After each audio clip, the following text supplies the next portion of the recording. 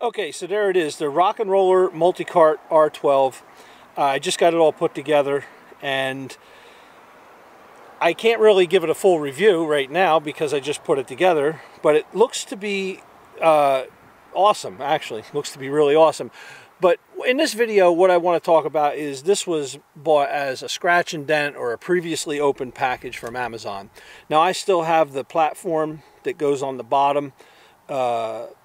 That's going to arrive tomorrow, and that's a scratch and dent as well.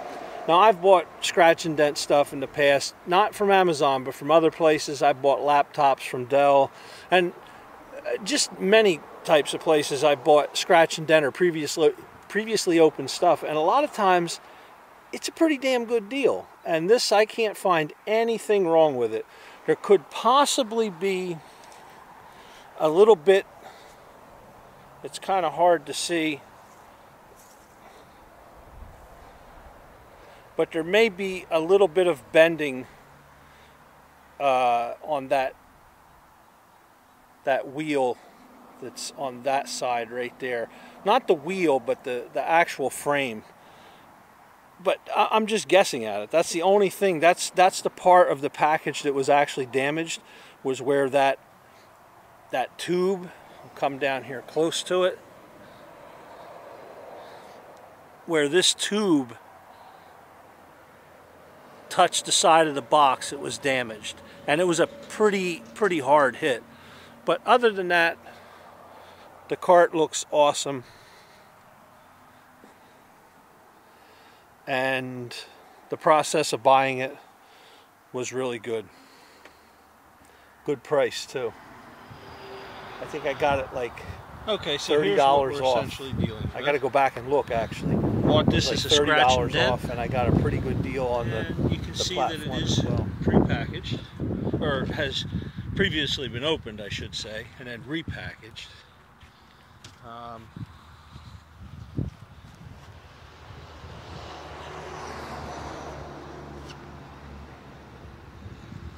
Doesn't look too bad.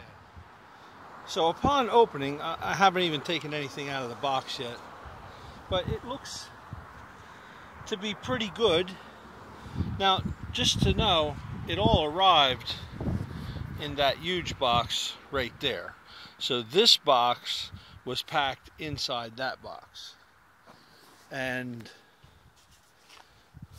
I'm going to start unpacking it now. Okay, so here's all that was inside of the box. Was the main frame. I assume they're the rear wheels, and then these would be the front wheels, and then there is a package of hardware, and there was this tag that was already removed. So I'm just going to put my tag over here. Inspection of the frame. I see we got this sticky sided thing is not where it's supposed to be. It still has a band around it holding it together, and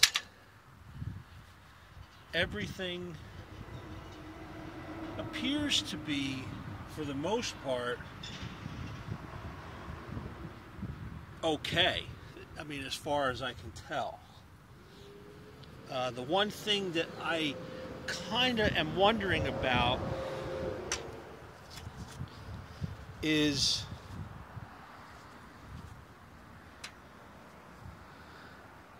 this looks a little canted, and I don't know if it's supposed to be that way or not.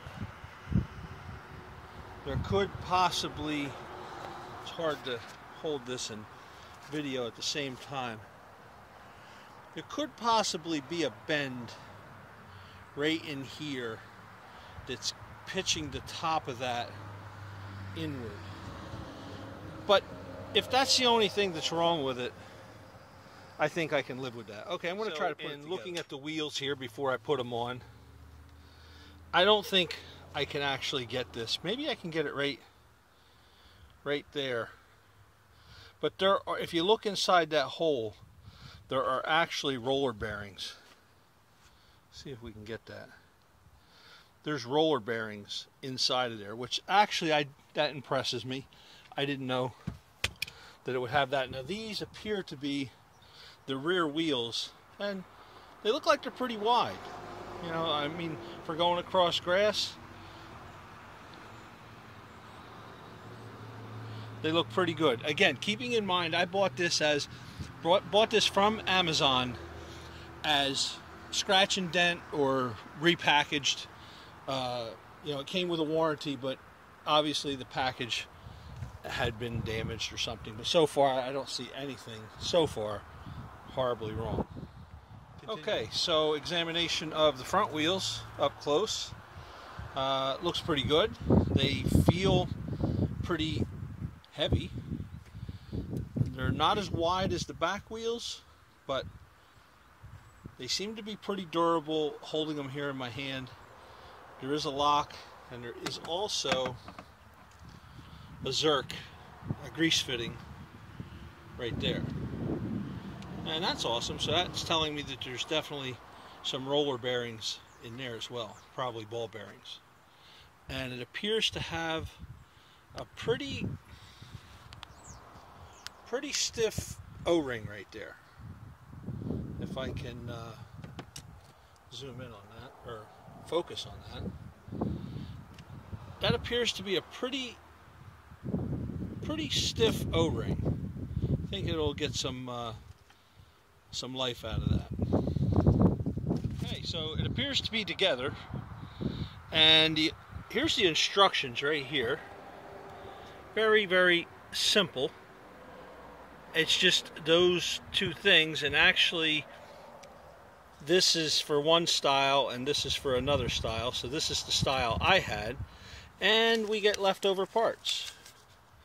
Two different style, they look like end caps, two different sizes I should say, and I don't see anywhere in the instructions that tells me to put them.